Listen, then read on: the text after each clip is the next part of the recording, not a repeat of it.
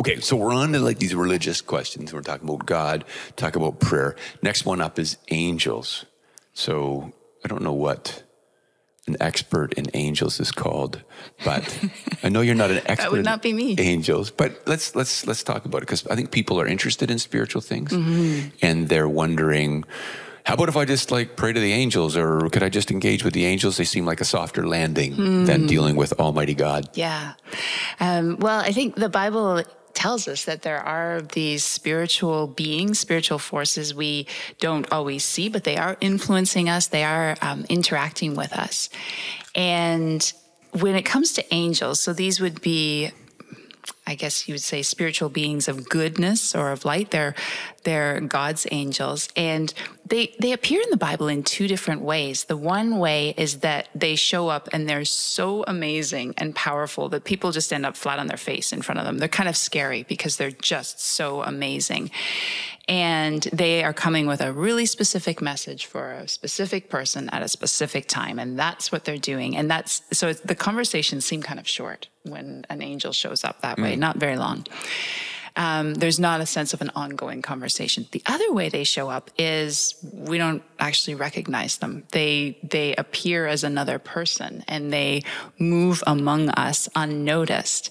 And we don't even know if we're having a conversation with them. And so that's how we see people interacting with angels in the Bible.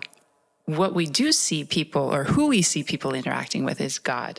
That's who we are invited to pray to, invited to talk to. And I was kind of thinking, going back to the image that you shared, I mean, it's like a parent who has a child. God is like a parent and we are like his children. And what parent would want their child to, talk to someone else to talk to them? Like he wants this direct relationship with us. And so praying is best directed toward God.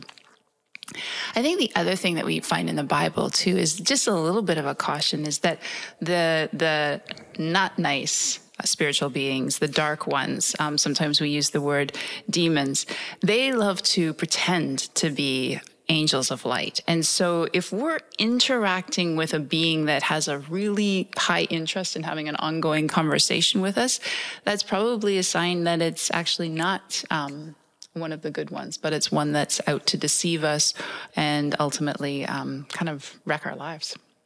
There's a lot there, right? And I think people are looking for some kind of connection with the supernatural, with the spiritual.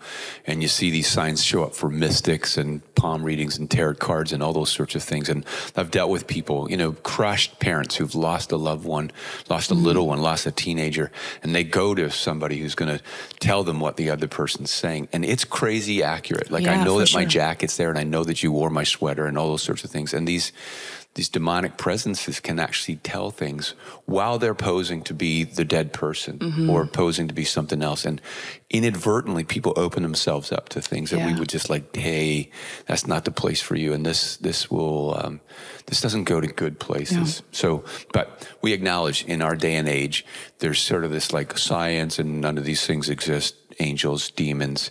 And then there's also this other reaction to, like, I'm open to everything. And that's a scarier proposition, to have everything open and available.